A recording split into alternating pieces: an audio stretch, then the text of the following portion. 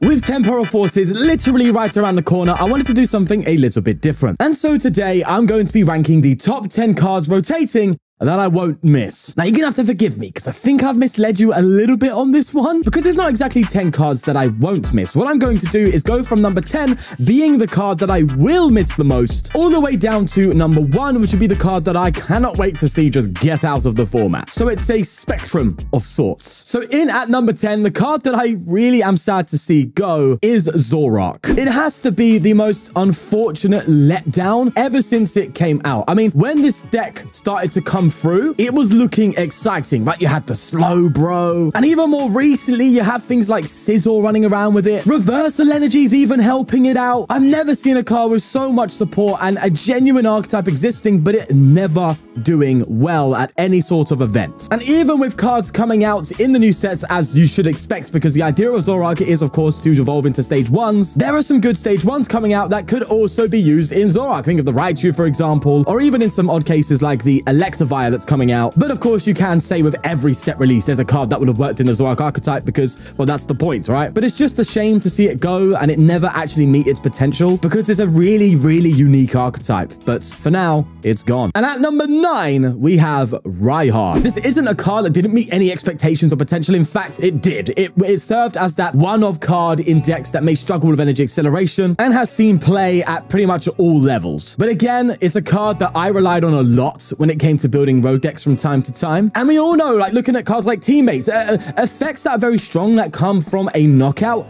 are always very good. And losing Raihan, yeah, it does suck because it's a very, very strong card that saw a lot of play and I would use so many times. To see that leave the format, it kind of leaves a little bit of a hole. Yes, we do have Mila, but that's specifically for fire types. I'm talking about an overall card you can throw in any deck and it can get you out of a sticky situation. And so I'm going to miss Raihan, not as much as Zoroark though. In at number 8, we have Rayquaza VMAX. This sits in the same place as Zoroark because it never met its potential until now, where it started popping up in regionals, it started popping up in online tournaments as this one-hit KO attacker in the Arceus Armarouge deck. And it's as I said when I covered it, it's great to see it finally actually have some genuine meta share for albeit a short period of time, but to see Rayquaza at the top was something people expected when it first came out. And with it rotating out, with Arceus actually looking to be an even stronger archetype going into the next set, it feels like it's just been cut by the heels as it began to stand. And now we have number 7, that being Umbreon VMAX. Now, as we start going down, I'm starting to become a bit more impartial here because Umbreon VMAX serves a similar role to Rayquaza in a sense where it's a very strong effect. It's a card that I have a lot of love for, in that I really enjoyed using it with Arceus to gust things up, combine it with Lost City, take things out, you know. I remember it combining with Duraludon back in the day and just having a very, very aggressive Arceus build. But this is more of a personal one where I just am sad to see Dark Signal or Bloodthirsty Eyes, that effect leave the format, but I'm not too bothered by it. And at number 6, we have the Mysterious Tail Mew. Now, again, another one I'm a little bit impartial with. Again, not too bothered about it going, but it is a very strong effect that sees play all the time. One example would be in Charizard EX, where just being able to find item cards can be an absolute big deal for sure. I mean, I remember even being used back in the day in things like Turbo Darkrai or Turbo Gengar VMAX, if you remember. It's a very strong card that is leaving, but to say I would miss it, I think is a bit too harsh, but it is a little bit sad to see that effect go. And that's kind of where I stand with that. And here we have number 5, the one that I think I'm just not bothered about either way. And that is Melanie. So on the one hand, Melanie is a very strong supporter card that has seen play in many ways, mainly in things like Palkia, Suicune back in the day, and still sees play in that kind of Palkia Ice Rider archetype. But it's not really a strong supporter nowadays. And also it's quite nice to see a little bit of the water acceleration go, especially in a format with things like Baxcalibur. I think Melanie is kind of just there and it's awkward now. Plus, it can only attach itself to Vs, and a lot of the Vs are rotating out too, and VMAXs as well, which we'll get to in a bit. So it just gets less and less powerful anyway. So although it's a nice supporter card that I enjoyed playing, I think it's time. It should be rotating out, really. And in at number 4, as we start going to the cards that I am slightly glad to see leave, it's Path to the Peak. Now, I know, we need a card like Path in the format, right? We need a card that can help maintain the balance, prevent decks with abilities going absolutely wild. I mean, you are already seeing the effect effect, with Charizard EX becoming what is looking to be the undoubtable best deck in formats. Like, now it's questionable, right? But Charizard EX is looking to be that guy, and I think Path leaving has a massive impact on that, because there were decks that were able to utilize Path to slow Charizard down from time to time. And so with that, I'm not putting at the top at number 1 or anything like that, because I understand that effect going. However, me being a rogue deck creator, someone who relies on abilities all the time to build my combos, it's nice to see Path go. It's nice to have a format that, this may be a hot take, but it's nice to have a format where I can just go rampant with abilities, where I can just go crazy and not have to worry about any sort of ability lock through Path to the Peak. And that's, for me, is a little bit of a breath of fresh air, at least as a player who makes rogue decks. I understand, though, the hit on the competitive side, and so that's why it is at number 4. And at number 3, these are cards now that I'm just kind of glad are going. It is Battle VIP Pass. Now, I know there's a lot of Battle VIP Pass haters out there who would probably put it at number 1. And I hear loud and clear, all right? I know, I get it, man.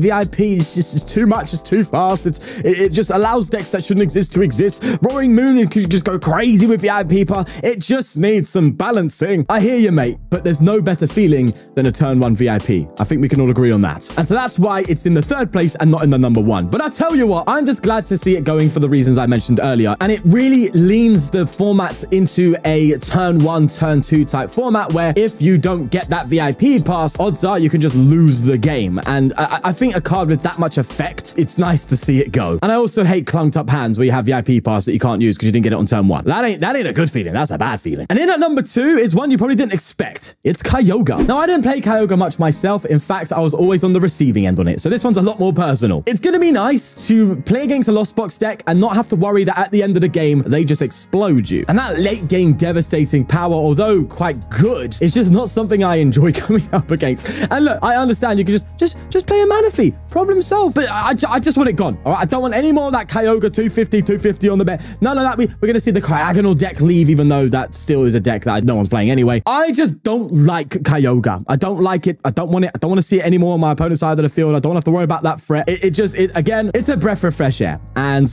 if I was to compare that to VIP Pass, I do prefer VIP Pass a little bit more because I used it. So that's why Kyogre's at number 2. But at number 1, it is the one I'm looking forward to see leave the most. And it's a card, but it's also an archetype. It's Mew VMAX. This deck has been absolutely played to death. It is the unsung, in my opinion, the best card ever created, all right? Because of the support that it has. In fact, it's probably the best deck ever to... I'm sorry, you can't have an archetype with that many counters printed, all right? Drapion, Spiritomb, and all that. Path to the Peak was supposed to counter it, but Mew's so strong, it was able to include it. It is way, way too strong, and to see it leave is so nice. When I play against the Mew nowadays, I think, oh, Mew. There's no excitement. There's nothing anymore. Mew is just a dull deck that when I see or even play, I have little to no care or interest in, and it just is a pain in the back when coming up against it, because I often forget to put Spiritombs in my deck. And even then, it can deal with Spiritomb because you have the Ice Cube. So it's just way,